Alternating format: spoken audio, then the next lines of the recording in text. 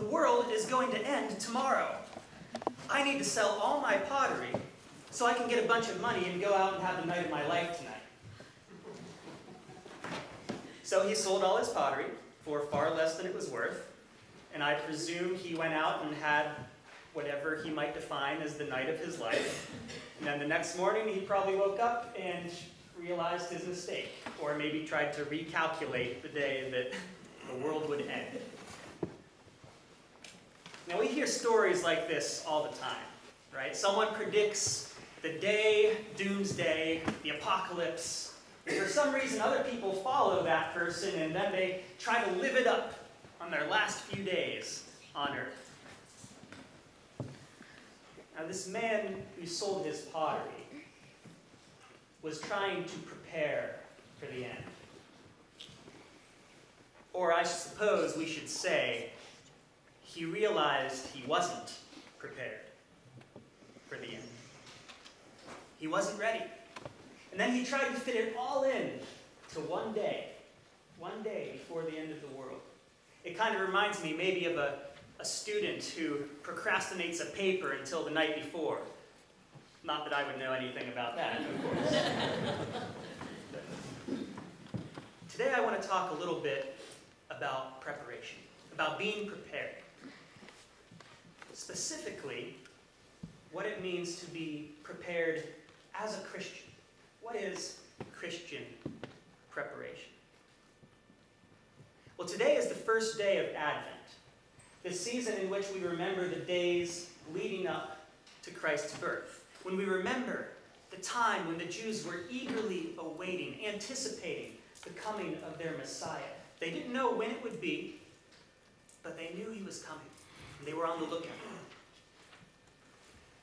Now, because it's the season of Advent, we might think it would seem natural for our scripture readings today to be about maybe the angel coming to speak to Mary, or coming to speak to Joseph, or perhaps John the Baptist preparing the way. That seems like a good place to start with Advent, right? But that's not what we get. That's not what the lectionary gives us. Instead, we get this weird reading from the book of Luke that's about the end of time. The things that have to take place before Jesus comes back. So what's going on here? Why do we start Advent at the end? Well, there are two sides to Advent. On the one hand, Advent invites us back to reenact, to relive the drama, to sit with Mary and Joseph and John the Baptist as they prepare the way for Jesus and greet him on Christmas morning. It invites us back into that space. But on the other hand, Advent invites us to look forward, to turn our gaze to Christ's second coming, and the preparation that we undergo here and now to make sure that we are able to greet Jesus when he comes again. Like the Jews before Christ's first coming, we don't know when Jesus is coming back. We don't know. In fact, he tells us that no one will know. No one will know the day or the hour, even if there's some guy over here who says, "Oh, I know, I calculated it," and people are following him. We don't know. And because of that, Jesus tells us in our gospel today to be ready at all times. Be on guard, he says. Be on guard. Be alert at all times. This isn't the type of preparation that you do the day before by selling all your pottery and getting a bunch of money. And it's not the type of preparation you do by going out on December 24th and buying all of your Christmas gifts for your family. This is a continuous thing. You do always, at all times. It's a state of being, a way of life. And we can't let it go to the last minute because we don't know when the last minute is. We don't know. We have to keep going. It's an ongoing preparation. In our gospel reading today, Jesus presents us with two types of people, two types of reactions to the things that will occur before he returns. So Jesus says, when these things start to take place, people will faint from fear and foreboding of what is coming upon the world. Fear. There's that word, fear. Now, when I look around the world, around our country, around our communities, I see a lot of fear. I do. We're transfixed with this idea of the end, of the apocalypse. Any look into Hollywood, recent TV shows, movies will show you that. We're obsessed with it. And we fear it. But it's not just that. It's things in our own communities that happen seemingly on a daily basis. Shootings, attacks from ISIS. It's all around us, and we fear it. And Jesus even says in this same gospel reading, nations will be confused by the roaring of the sea and the waters. I can't help but remember the fear after Hurricane Katrina, after the tsunami in Japan, when people saw what the waters could do, and they said, how do we defend against that? What do we do? It's fear. So this is one reaction that people have when they look around and they see these devastating things happening, which have been happening for the last 2,000 years, mind you. We're not unique in that regard.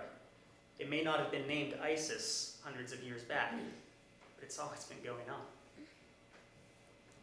So that's one camp, fear. But Jesus shows us a different response.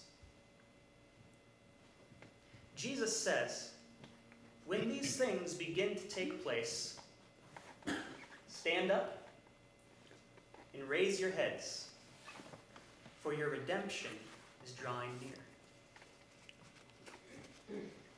Now, this seems rather counterintuitive, doesn't it? I mean, our instinct when we're faced with something fearful is fight or flight, right? We either arm ourselves and attempt to fight against the thing that is causing our fear, or we run and hide from it, or we freeze. That's another option. We just don't know what to do, and we freeze, we panic. Stand up and raise your heads, for your redemption is drawing near. So what's the difference between these two groups of people? What's the difference? What is it that makes the people who fear these things respond in fear, and the people who raise their heads and say, my redemption is drawing near? What is it that makes them able to respond in that way? Well, I think the answer has something to do with preparation, with this idea of Advent.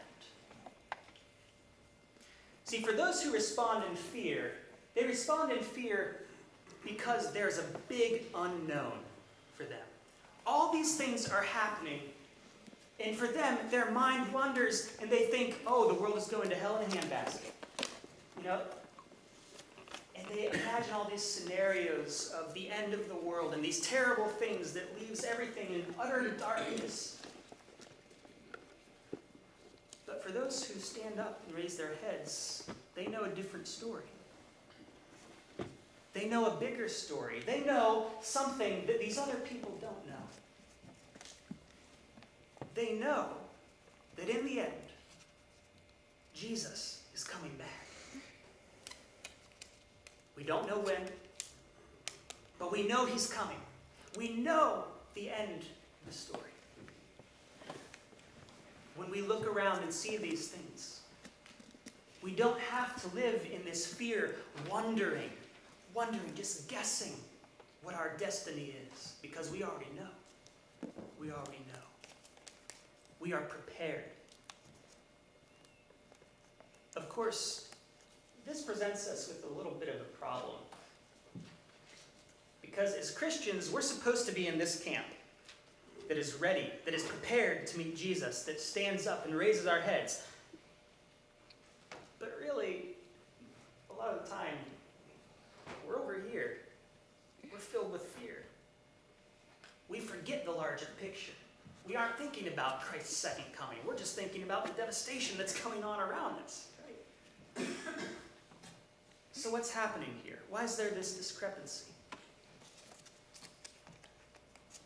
Well, maybe it's because there's a lack in our faith.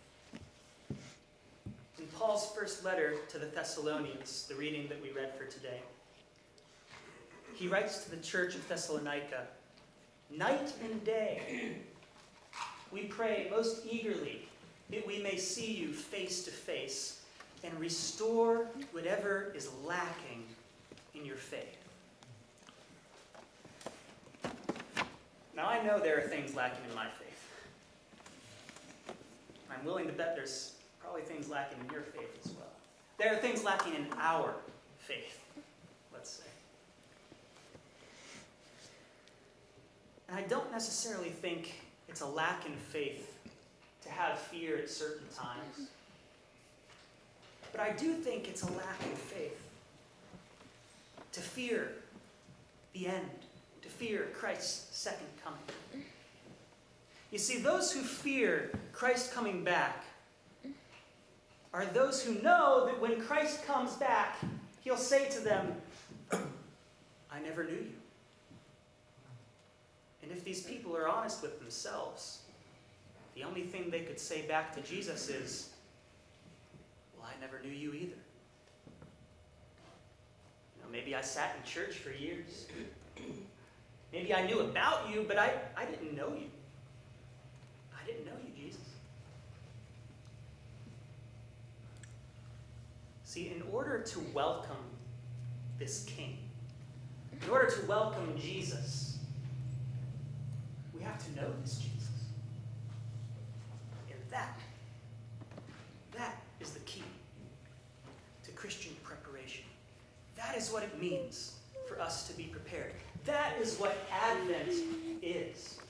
See, we live in between, this in-between state between Christ's first coming and Christ's second coming. But that does not mean that Jesus is inaccessible to us. Jesus is nearer to us than we are to ourselves. But many of us still don't know him.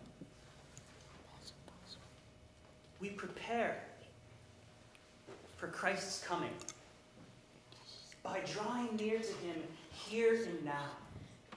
We pave the way for the coming of our King by greeting him in our lives today, so that when he comes, we can greet him as someone we know better than our best friend, not as some stranger we heard about sitting in a pew.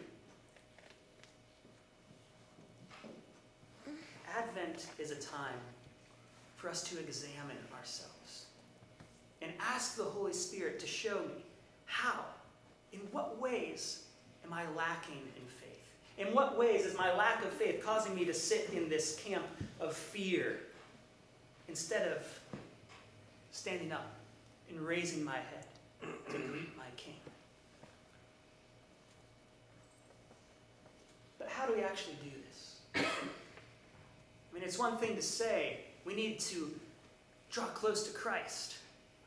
But how do we do that? We're busy people. We live real lives. Most of us go through entire days without ever having the thought, "Oh, I need to draw closer to Christ today." And even if you're already close, you can always grow closer to Christ.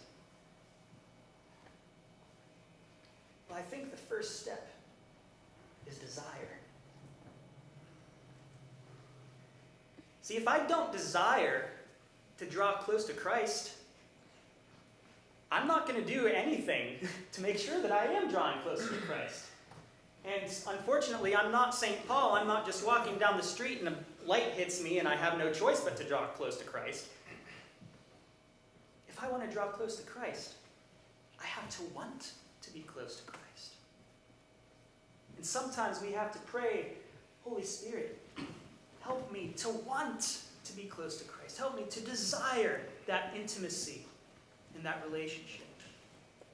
And then once we have that desire to draw close to Christ, there are a variety of things we can do to establish that relationship.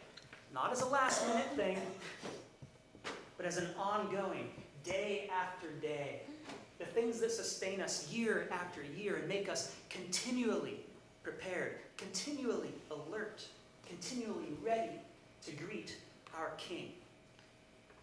I mean, these are simple things, like encountering Christ in the Scriptures daily, praying daily, developing some routine that's able to give life and grant this deep intimacy with Jesus Christ.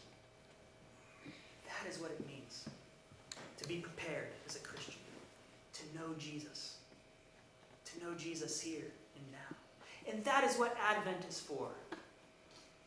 It's for a new dedication of devotion to Jesus Christ. So as we go and leave this church and come back for the next Sunday of Advent, let us each consider one way, one concrete way that we can deepen our relationship with Jesus Christ through this Advent season. I mean, it may be developing a specific reading of the Bible over the next 4 weeks. It may be a certain commitment to prayer. But it needs to be something real. It can't just be this abstract thought of I want to draw closer to Christ. We need to put that desire into action. Because if that desire is not put into action, then it's really no true desire.